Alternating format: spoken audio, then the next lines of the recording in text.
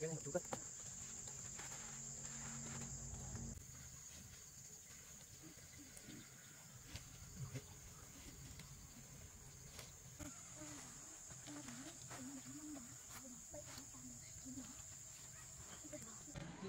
Con có cái gì không?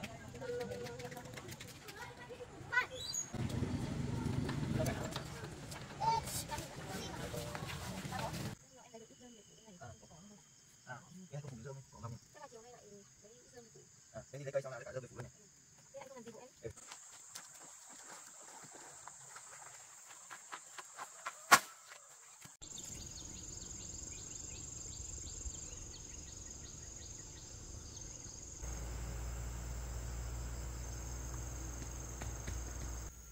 Chán thế nhỉ, hôm nay mưa cả ngày. Trời tạnh tạnh rồi mà cô. Hay là mình đi làm cái gì đi? Hay đi mình đi hái dâu đi. Vâng. Mình chuẩn bị đồ đi luôn nhỉ? Vâng. Con ơi, đây thay quần áo xong mình đi hái dâu.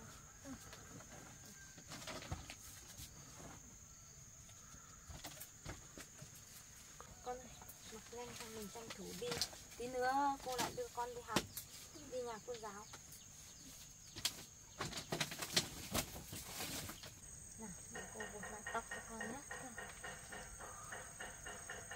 Mai cô đi chợ bán dâu, cô mua cái áo mới cho con nhé.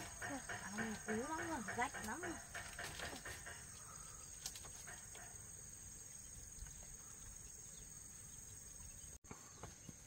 Nào, con ơi, đi hái dâu xong tí nữa cô lại đưa con đi học. Xong là mang một cái gùi đi thôi này. Vâng.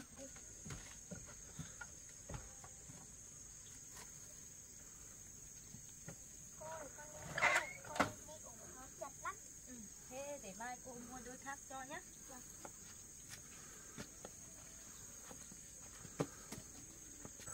Cô, chú Hùng có đi không? Chú Hùng không biết, hôm nay chắc chú Hùng bệnh rồi, không thấy chú sang. Cô lấy cho Hùng. Con này.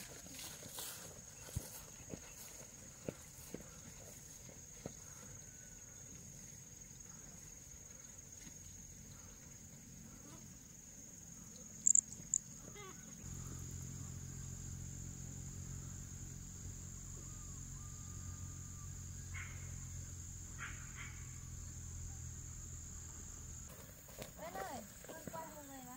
Người thì đi ăn trưa gần hơn. Vâng.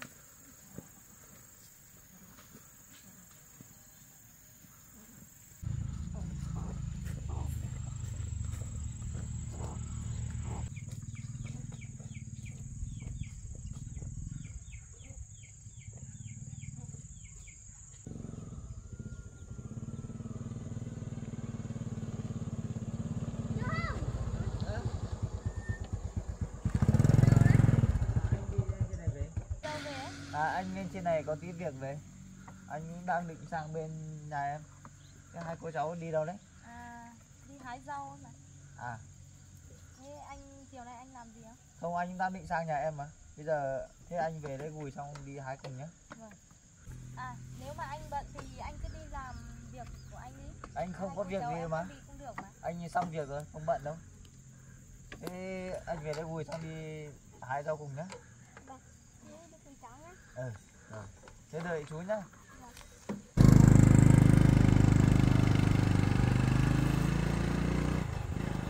Cô, chú Hùng tốt rồi. Tốt.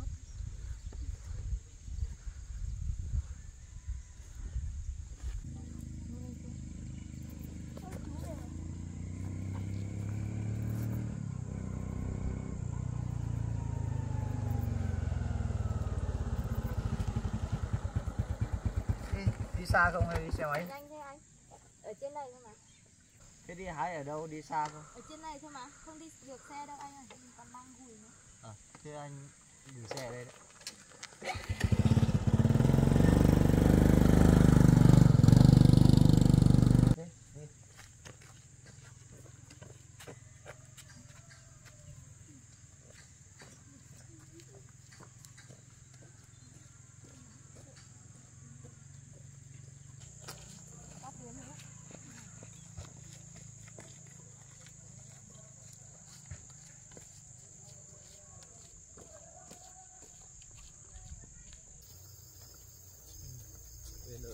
Được thế.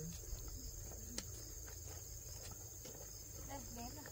À, rau ở đây nhỉ?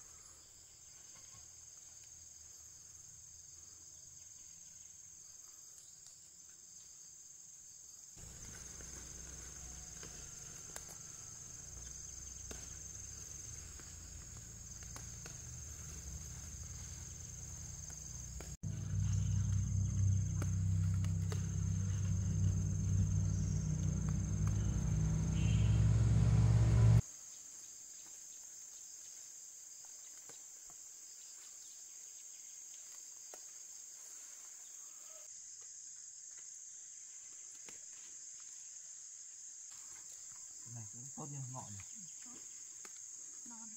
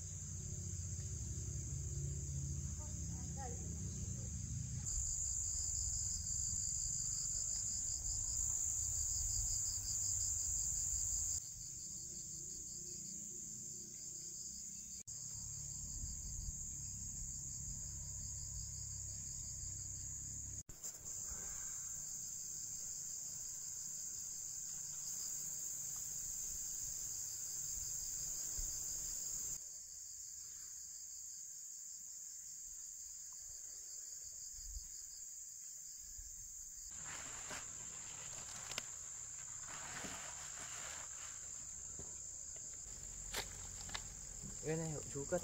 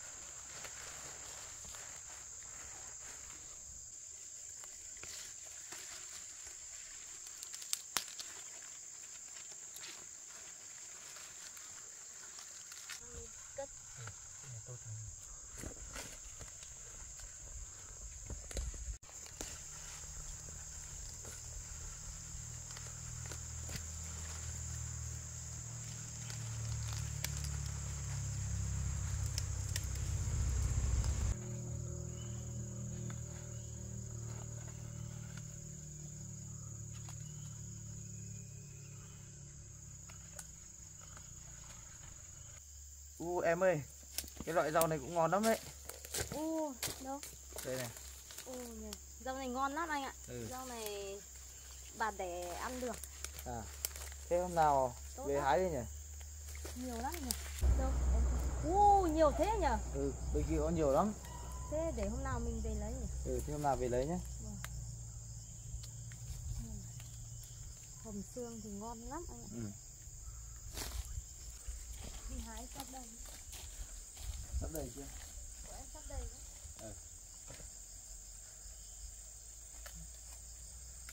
Anh ơi, cây nào to thì tỉa đi nhé. Tỉa lấy bẹ.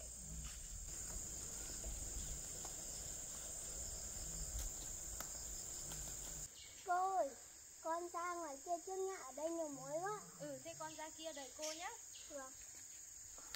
Cô hái thêm một tí. Vâng. Em sắp đầy chưa?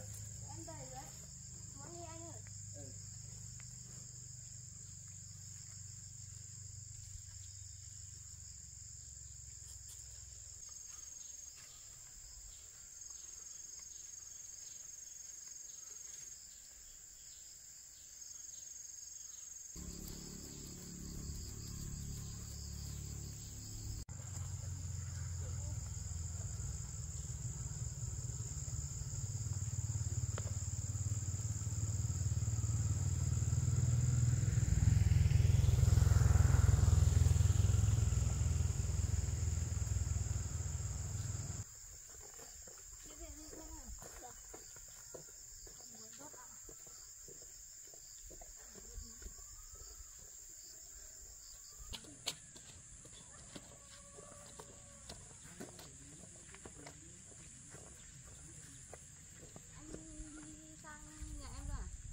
Đi sang bên đây bó luôn.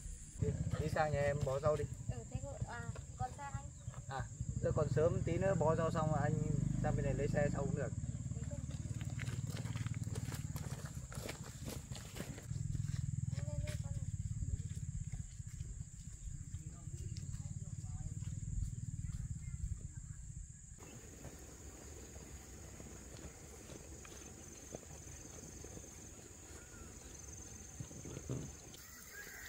Mình để rau ở đây bó.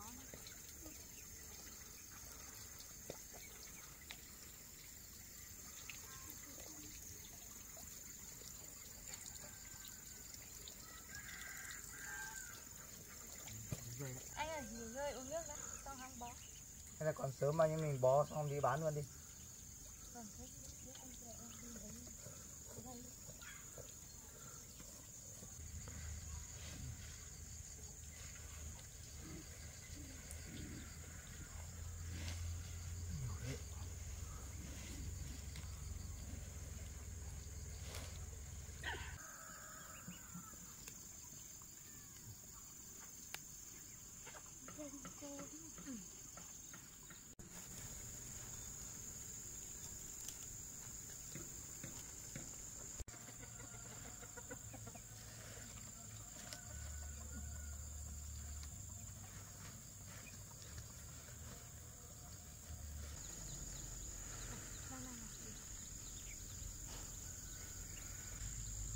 Từ từ đó.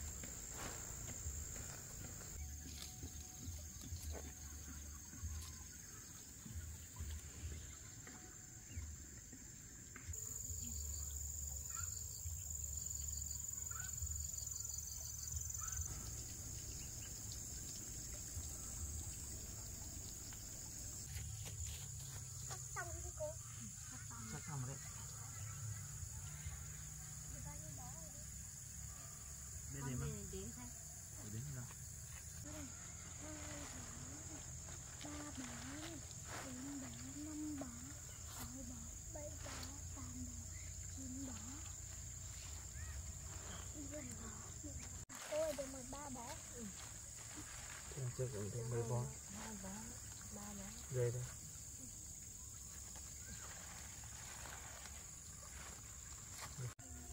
Em bó nốt đây nhá. Anh xếp cho không tí sợ muộn.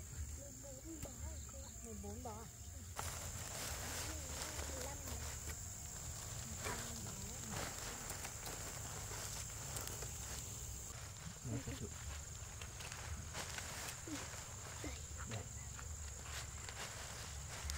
Có bao nhiêu bó Uyên?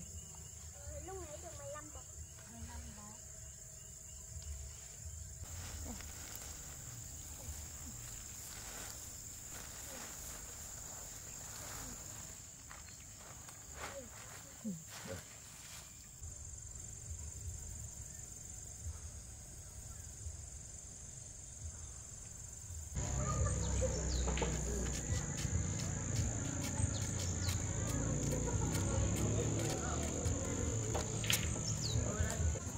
Ăn gà nhíp vào đúng không?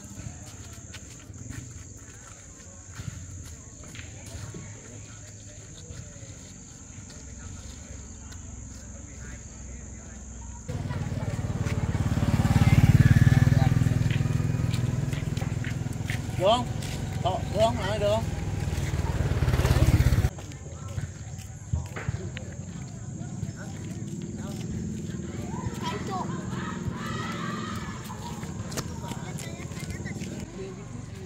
Còn người khách thì mua rau nhé.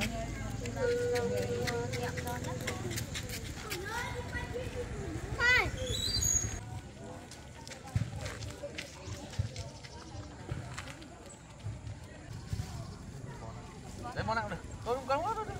À thôi. Hai ông ăn. Đánh bóng không buồn. Ông ơi! Đâu cái món. Ngon đó.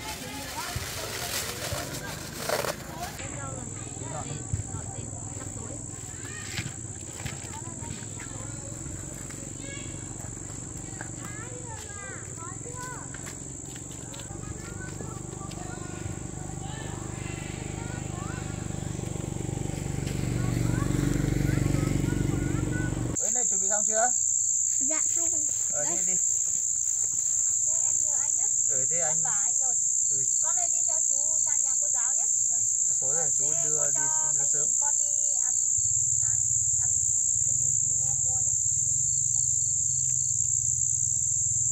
Thế anh cầm đi con đi.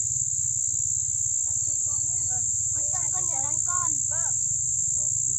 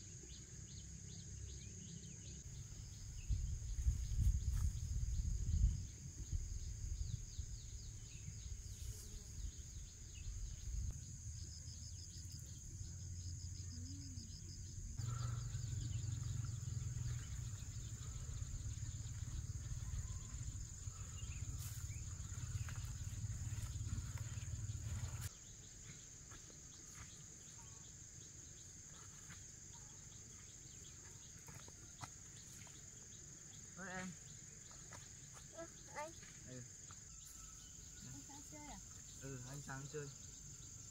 Bắt sâu ấy mà. À. Nhiều sâu. Ừ.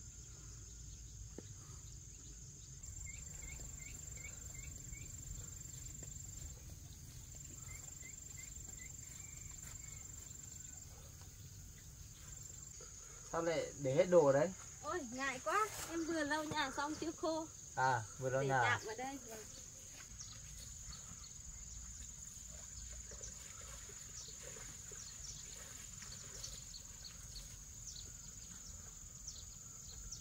Ôi anh Hùng ơi, hộ em nhấc về quá.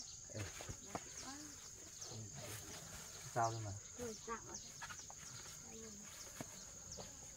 Sáng nay anh không làm gì à? À không, sáng nay anh không làm gì đâu. Ở nhà một mình buồn quá, anh sang đây chơi về. Đấy, rau hôm nọ anh hộ em trồng ấy, bây giờ tốt lắm. À, thế anh chỉ đi xem Đi, nào. đi vào thăm vườn. Thăm tí xem.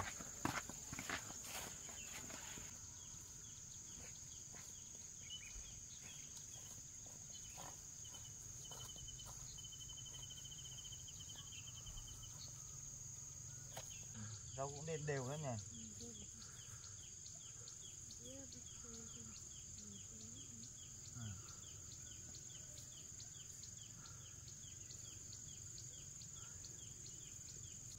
Đây bí hôm nọ anh trồng.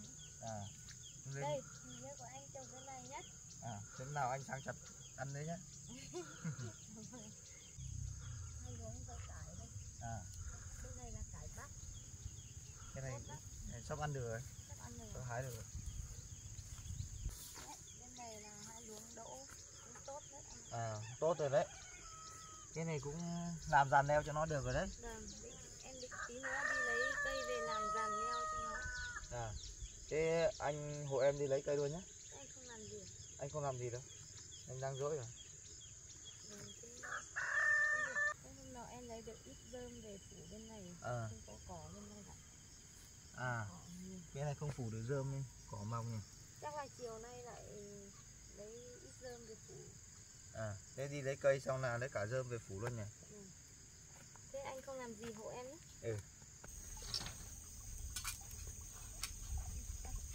Hộ em trồng tí nào.